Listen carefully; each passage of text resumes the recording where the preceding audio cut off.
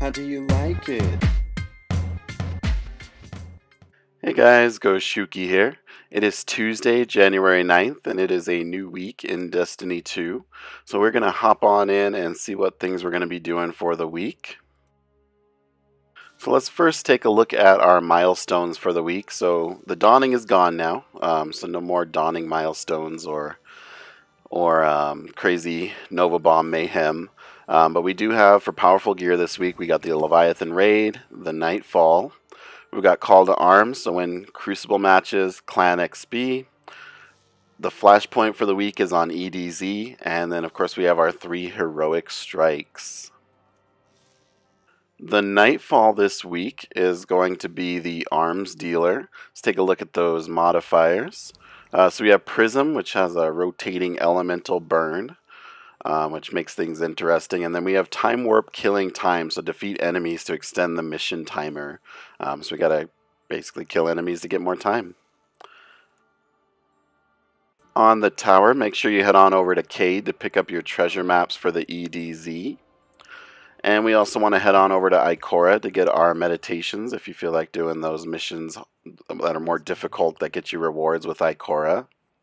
Finally, let's head on over to everyone's favorite person, Tess at Eververse. So first, for our Bright Dust, we have the Gallop emote. Let's take a look at that.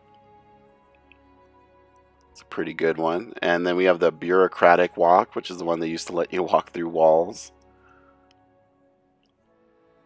And next we have a Sparrow, the Tropodon 5, which looks pretty cool.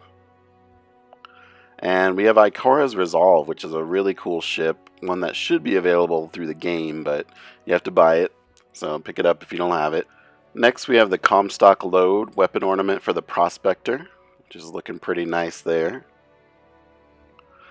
And we have the Mind of Its Own Darcy weapon ornament, looking pretty good. We have the class item from the Omega Mechanos set this week. We have a Flaming Arrow shell, Ghost Shell. That one looks alright. We have the Arc Effects, Transmat Effect. We have the Suros Modular Shine Shader. Let's check that out. I actually really like that. And then we have the Tarnished Copper Shader. There you go. And then finally we have our Fire Team Medallion and Gleaming Boons of Vanguard and Crucible. So pick those up if you want them.